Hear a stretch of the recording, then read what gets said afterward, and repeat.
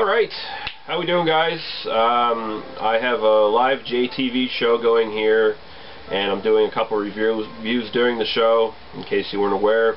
So, what we're going to be doing tonight is we're going to be doing a comparison between KBS and Firestone Walker's Parabola 2013. Both editions are 2013. Later on, after that, we're going to be doing the Sukaba separately, if I'm still able to function. So,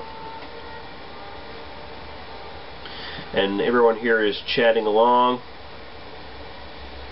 and I will no doubt lose my place in the chat, just like Chad always does. But anyway, here we have KBS. I've done it before. I gave it a 5 out of 5. I got it. My first bottle I got was from Daniel Harper, Symbiosis Beyond the Pour.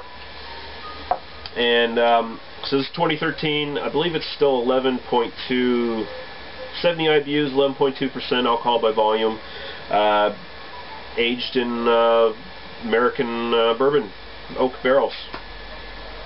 So yeah, and it's an excellent stout. So basically we're going to be comparing this to Parabola and seeing, well, not necessarily which one's the better beer, because I have a feeling they both will probably score a 5 out of 5, but we're going to see just what the differences are. Oh, I can smell it right now.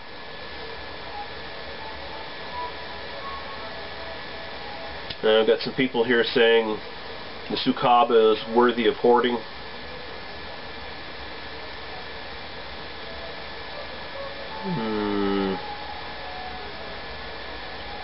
Basically everyone on the chat is insulting each other, so that's good.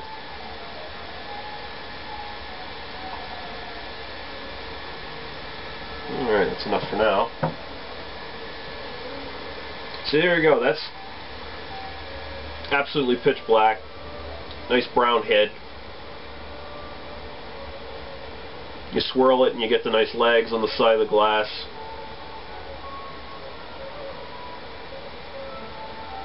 Absolutely beautiful in the glass. And Joe says he has one of these beers for Don Rigg, which is cool.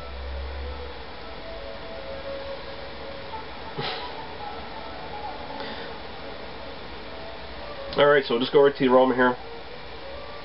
Getting big vanilla. A lot of chocolate. There's a sweetness, almost like a dark cherry kind of sweetness. It's basically the bourbon, really big. It's just really coming out. Those bourbon barrels, they just really stand out, and they just sort of suck up the other standard, like imperial stout flavors that you expect, like coffee, chocolate, things like that, and they sort of just like enhance them. They sort of meld together and enhance really well. It smells almost slightly boozy. You could argue it's either booze or it's just like the intense barrel flavors themselves coming out in the aroma. But 11.2%, you would kind of hope that maybe you would get a little bit of booze out of it. It smells very good. It's a very complex aroma, but at the same time, it's not one of those ones where the notes fly by. It's like they all jump out and they sort of stay right where they are. I don't know what they're talking about now in the chat. Alright, we'll go right to the taste. Cheers, everybody.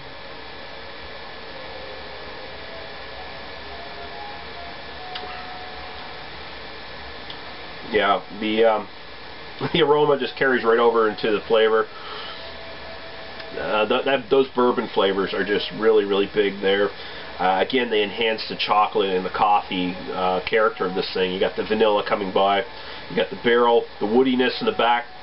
It's not necessarily big and incredibly tannic or anything, but it's very nice. What alcohol I'm getting is is basically just the warmth going down. You don't really taste the alcohol too much. I think I said before in my original review of this, it's a very, very smooth, drinkable beer for an imperial stout. It's dangerously drinkable. It's one of those ones where you see people saying, "Oh, you should just sip on this," and really, you could drink this without sipping on it. It's one of those ones that sort of lulls you into a false sense of security. It is not a sipper. I mean, you wouldn't know it's a sipper going into it. Let's put it that way. Like, look how I'm slugging that down. It's beautiful. I think people are working out trades now on the chat here.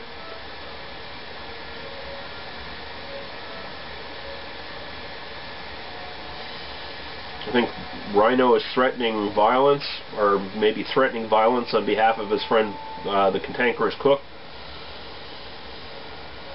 I'm getting an interesting chat here tonight. I don't think anyone here is happy giving up their Friday night watching me, so they're all resorting to name-calling and violence amongst each other.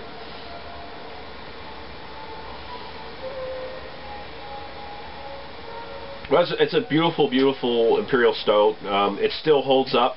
I don't remember what year it was that I had. I think it was a 2011. It was either 2011 or 2012 that I had last time, and this tastes just like the last one. Very, very good.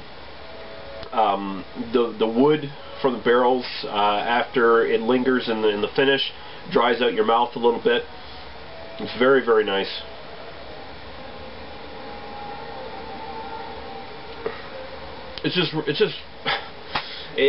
You know, it's what everyone says about this beer. It actually lives up to the hype. It's an amazing beer.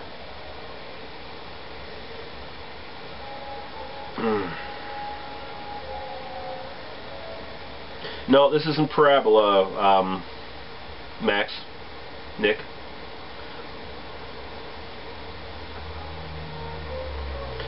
Now, let's see, Albino Rhino is trying to catch me up with the conversation here. Joe is blaming Don on the Bud Light Chelada that he sent, and Paul threatened to punch whoever sent it to us in the head.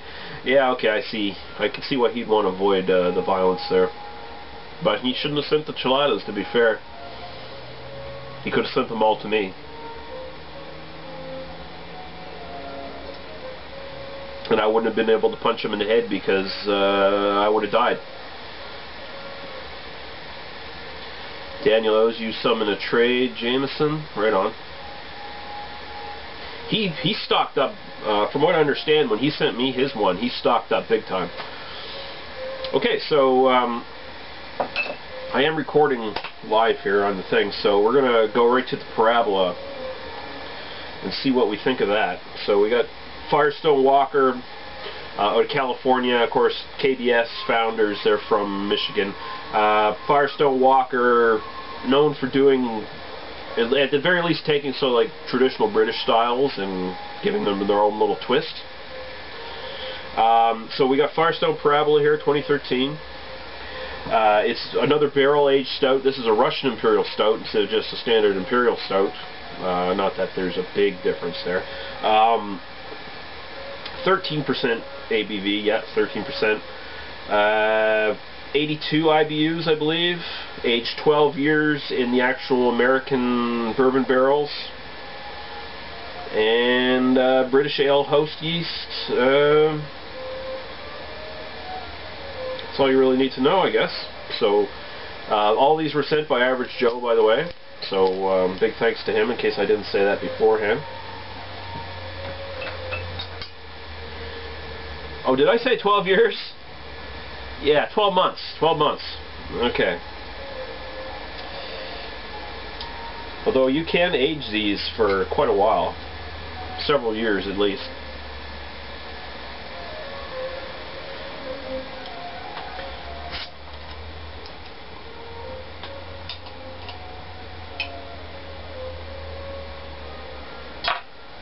People are giving me shit now for fucking up.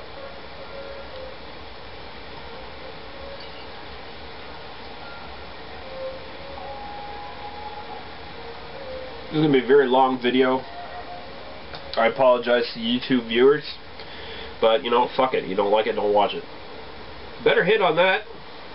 It's basically the same color as the KBS. I think maybe I'm getting a bit more ruby red highlights out of this one, but it's pretty much just looking at it straight ahead. It's the same color. This is a pitch black Abyss. But just the head is more, it's lighter in color, it's more tan than it is brown, and it seems to be holding a lot better, which is interesting because it's actually 2% higher than in alcohol than the KBS, but looks very nice, looks the part.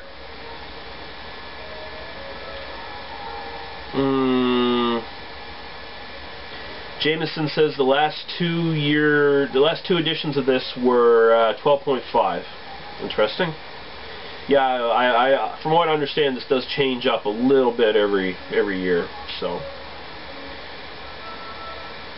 which is what I like about actually special beers like this. I don't mind that at all because, you know, this is one that's technically it's meant to be saved a little, and you know, vintages, they're meant to be saved, and they're meant to, you know, compare different years. Like Fuller's Vintage Ale is a good example. And Jameson says the original one was 13% as well. See, it's helpful to actually have an American in the chat who's familiar with these beers, because you don't necessarily see this information online. So that's really cool. And now Joe's giving Jameson shit for giving straight facts instead of just, you know, allowing me to spout bullshit all over the place. So we'll go right to the aroma here.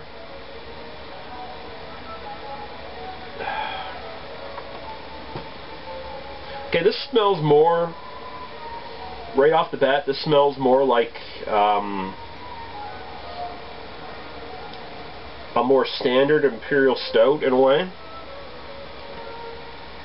in that the barrel quality is not as big in the nose as it is in KBS. Here I'm getting a lot more dark fruits than anything else, and it's not necessarily bourbon barrel fruitiness, it's much more like just the malty fruitiness that you can tend to get from these sort of things. I am getting a little bit of the wood. I'm not getting any alcohol at all. Definitely chocolate. But I'm getting, it reminds me a lot actually of Tin Fitty from Oscar Blues. It's got that sort of same sweetness. It's bordering on maybe like a kind of a licorice kind of thing. But it's definitely dark fruit. It's like I dare say there's coconut. Does that sound right to anybody? It seems like I'm getting like almost a coconutty kind of flavor on here. But yeah, it's like I'm sticking with it. Coconut. Jameson's saying yes, less bourbon barrel influence in this year's, more raw oak and roast. Yeah, I'm getting a roasty, like, basically that's what I'm thinking, roasty coconut. It smells very nice. It's like, yeah, the barrel character is not as big. And Jameson says most barrel-aged beers from Firestone Walker have a coconut. Okay, so it's not just me, I'm not crazy then. But yeah, very coconut, and that's actually probably the dominant note next to the dark fruit smells I'm getting in this. A little bit of vanilla. I think that's mostly where the barrel quality comes in. And chocolate. And maybe espresso. Maybe a little bit of espresso. I'd say this is actually a bit more complex on the nose than KBS right off the bat. The KBS is more intense. This is a little bit more subtle, and I find it to be a bit more complex. So, sweet. We're gonna go right into it. Cheers, everybody.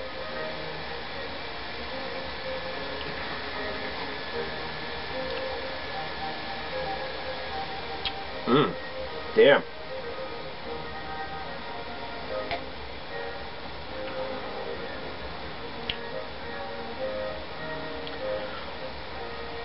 Again, like KBS, the aroma does translate right into the flavor very well. But I'd say the actual taste brings out some notes that were kind of muted in the nose. They're much stronger. The coconut is right up front. It's very big in the actual taste. I'm getting chocolate all around the sides. Baker's chocolate. Espresso coffee. Coconut. A little bit of wood. Vanilla. All coming out in the finish. I think there might be again, like I was saying with the nose, there might be a bit more complexity in this one than in KBS. The finish is definitely a bit drier.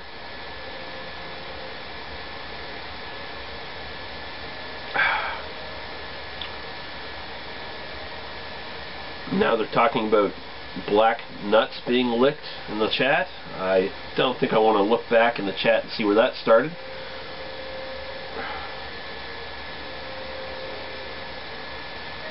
Definitely a lot drier finish. Like that coconut and the wood, I'm getting a bit more of the actual bourbon fruity flavors mixed in here in the actual taste. Really dancing on the back of the tongue.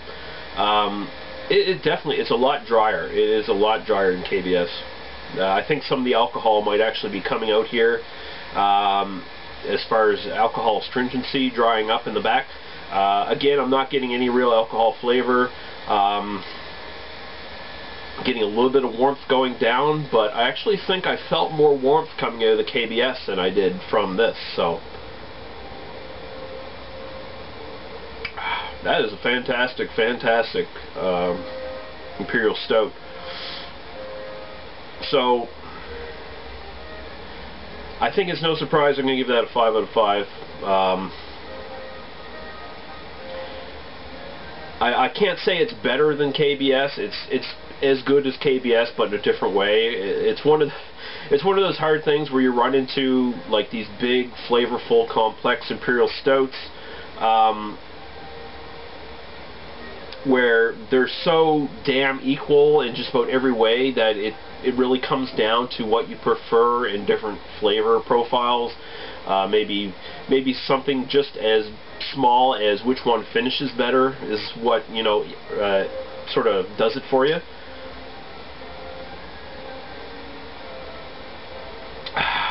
No, Joe, no cartoon like ran on the ABV for this one, because unlike the cartoon, I enjoy big ABVs in beers, especially when they're done so well, like in these two beers, where they don't hinder the actual drink, they actually improve the drink and add to it.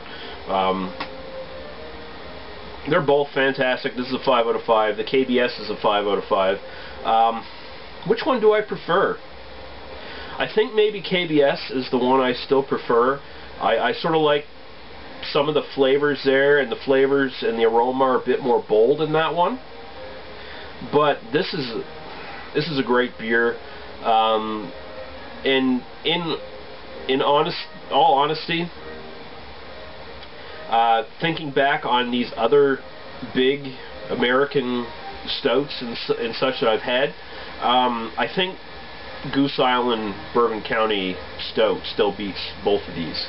For me personally, the Bourbon County one is just kind of evil. It's like it's dark and dirty and evil and big and aggressive, and I think that's what I like the most about that one. But they're all 5s across the board. Don't get me wrong. They're all top fucking drawer shit. And big thanks to Average Joe for sending these to me, man. I'm really enjoying these.